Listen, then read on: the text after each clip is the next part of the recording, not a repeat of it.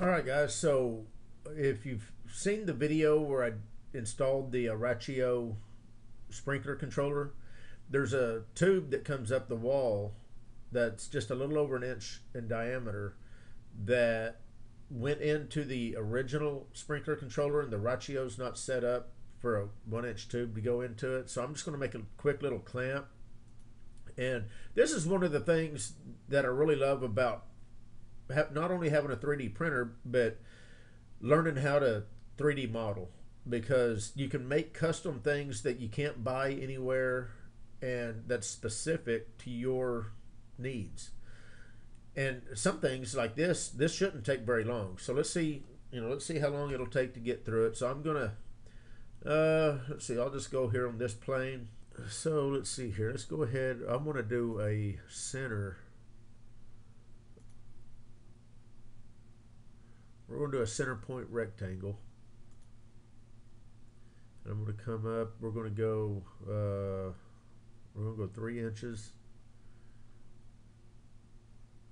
on the money. We'll go 200 thousandths. That looks good. Now I need to do a circle, so I'm going to hit C. We're going to, and basically what this circle's going to represent, C, there we go, is the tube itself, which is 1 inch 50 thousandths. And let's move him right over here. Let's see, I guess we can put him basically right there on top of the 200 thousandths thick base that we're going to attach this tube to. So now we just need, and I'm going to use this to cut out the actual clamp itself. So don't worry, guys, we're almost done. Let's make us another circle right here. 1.250.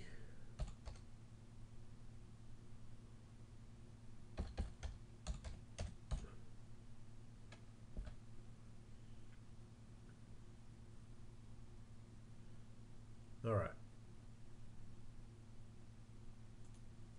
That is probably about all we need. So what I'm going to do now is I'm going to select, actually I'm going to trim.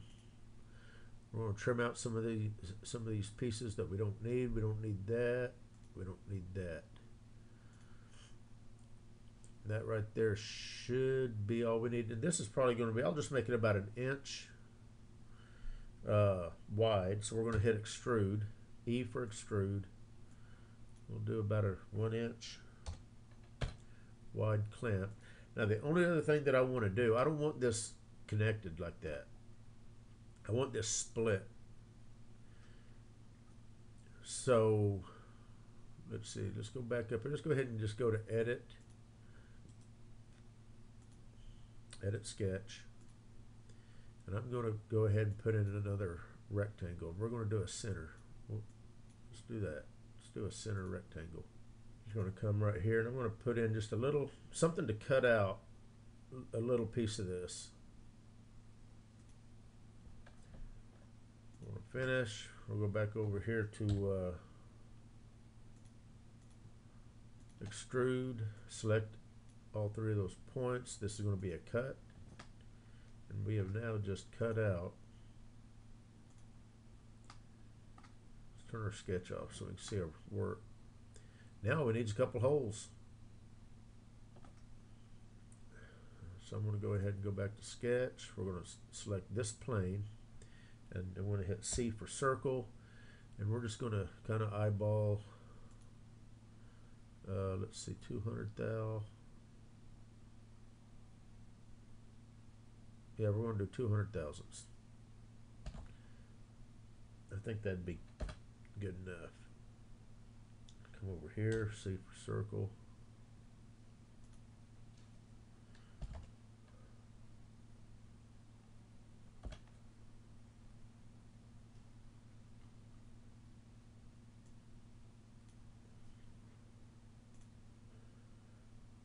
Turn our sketches back on.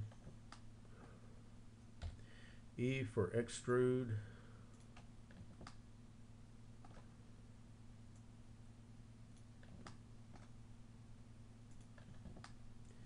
there's our holes.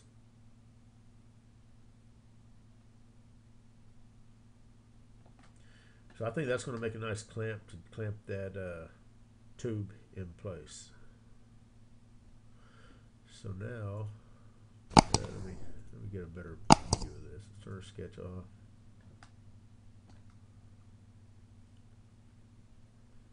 So let me hit save. Tube clamp.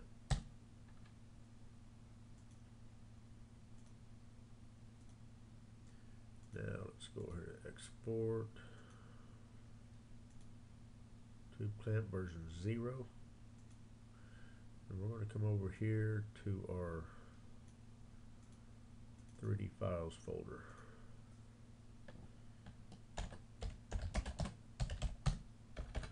And this is just one of the nice things, like I say, about being able to 3D model and having a 3D printer.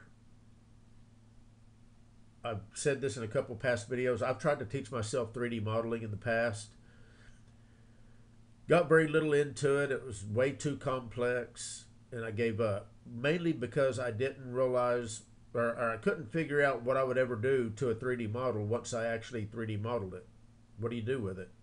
I mean, I guess there is some digital stuff you can, there's games and stuff like that. I guess you use 3D models in. But if I couldn't really turn it into a physical object, I didn't really have a whole lot of motivation. Well, once I got my 3D printer, I realized that's a good motivation to be able to 3D model. You can make your own stuff, and then you can print it out and actually have the physical product that you created. And there's something about being able to create, your own stuff that I don't know. It's hard to explain unless you actually do it. Anyway, there's our clamp.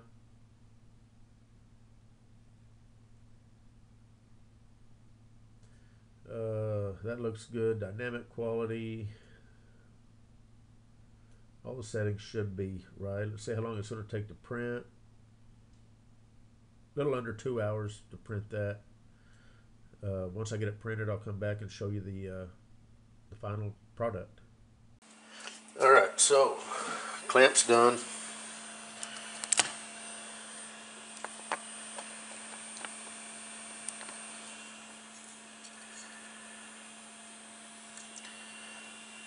Holes actually turned out fine.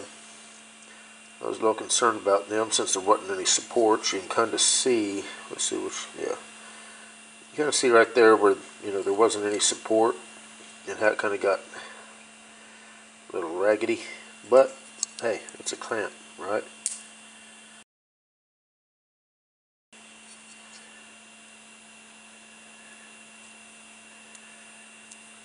So let's go see how it's going to fit. Alrighty.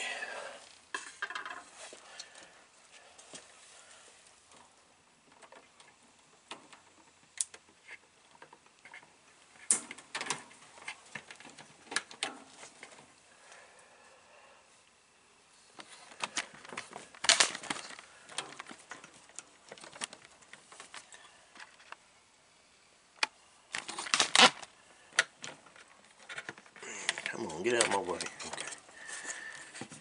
There we go. Let's just swivel that right out of there. And there it is. Couple screws. That will hold that tube nice and secure.